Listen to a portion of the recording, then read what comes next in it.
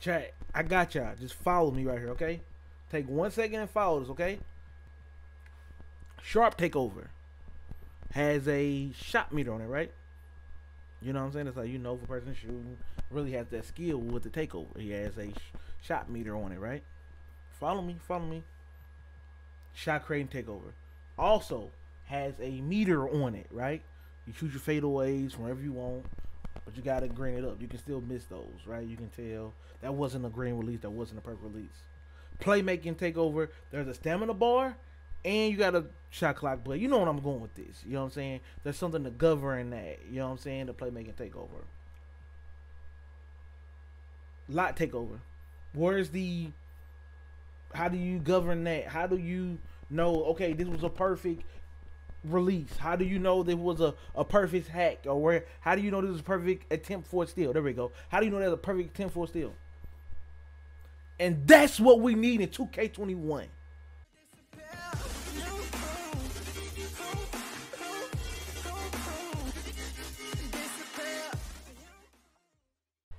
For my 2K wish list, I'm proposing something that's extremely simple.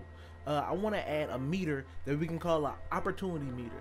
And basically the opportunity meter would be a defender, a lock defender, or someone with lock takeover opportunity that they can make a play on the ball. Whether it's steals, or rather it's interceptions, rather it's blocks. I would like the opportunity meter to kind of go back and forth. While they have their takeover, the meter being wider, depending on how good the window of opportunity is. That would depend on like badges and stuff like that. And depending on what position is the guard, you'll be better at making on-ball plays so far as steals and things like that. Opposed to if you are a big, like power forward center, you'll do better at getting blocks at the rim. And interceptor will kind of be something that's kind of weighed in the middle, depending on arm length and all of the above. I always felt like that lockdown takeover, it was never governed by anything, and I feel like there's so much opportunity for us to grow so far as character development and being more realistic with our players, our creative players. That being a lock, and this is my opinion also on being a lock, you're the best lock just depending on how well you smash square. If you're not smashing square all the time as a lock, then there's no point of being locked. But with that being said, in 2K21, I would like to see us put some type of parameter on that so we can, the way they talk about shooters, oh, you're not a good shooter, you miss what they go. I would like to say, hey, even with your opportunity badge, you're not getting steals. Or even with your opportunity meter on, you're not making plays for me. Things that would be pros and cons.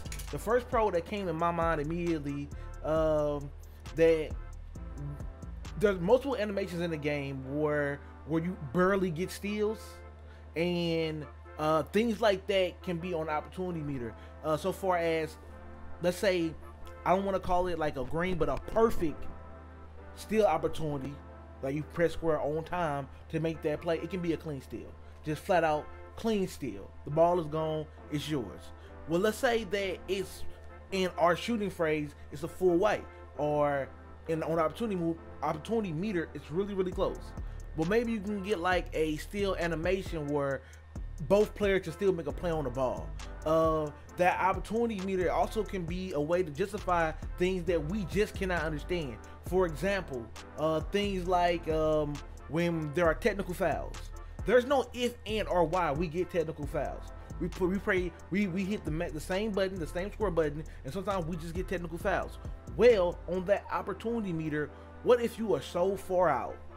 What if you are so far away from on the meter, and it's horrible, a horrible opportunity chance you took right here, and because it's horrible, you get a technical foul for it. That could be a way to put that in that same bubble and make it make sense. So that can be something good we can use that for as in something that's in 2K already, and we can make it all make sense. And also with that being said, here,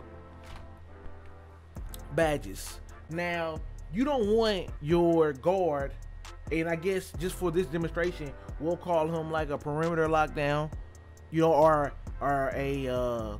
we'll call him like a clamp guard or something, whatever you'll call like a guard, a Gary Payton type build. You wouldn't want that guy to have the same badges available to him as Shaq. Why? Because Gary Payton can't do the same thing Shaq can do. Those two great defensive players, but when it comes down to it, a center cannot play on-ball defense. Yes, a center cannot play on-ball defense. Why? Well, watch you find out. Shots.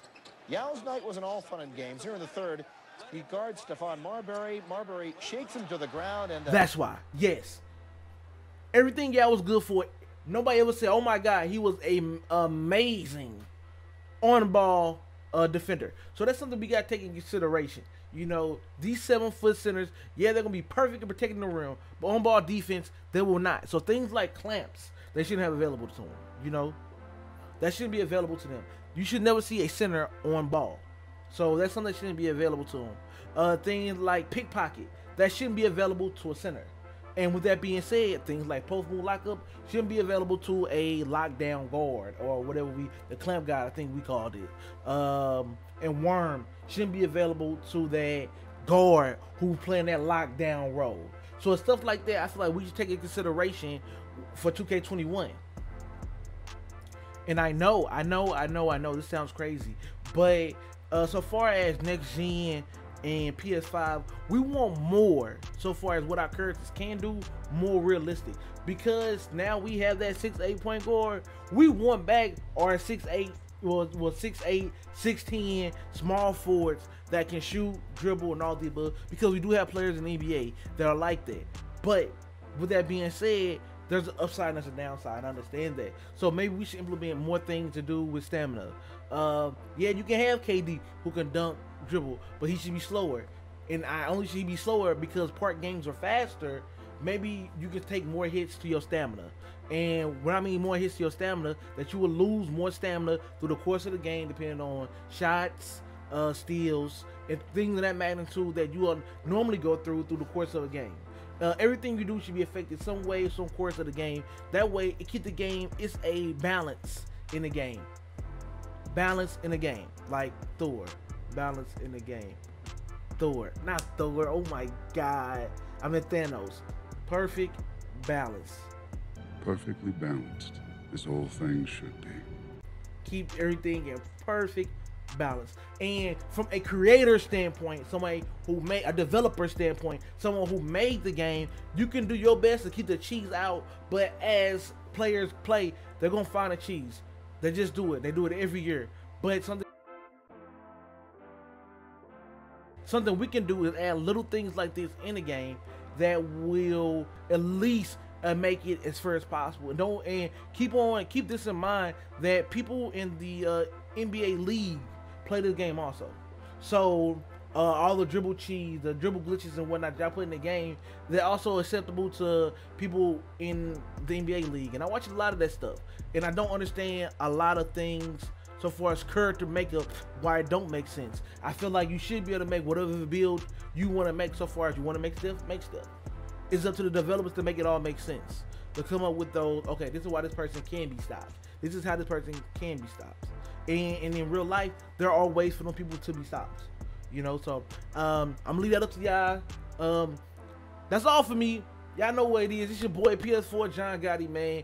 If you haven't, take a second and hit that like and that follow button. If you agree to disagree with what I said, let me know in the comment below. This is just something that's been on my mind forever.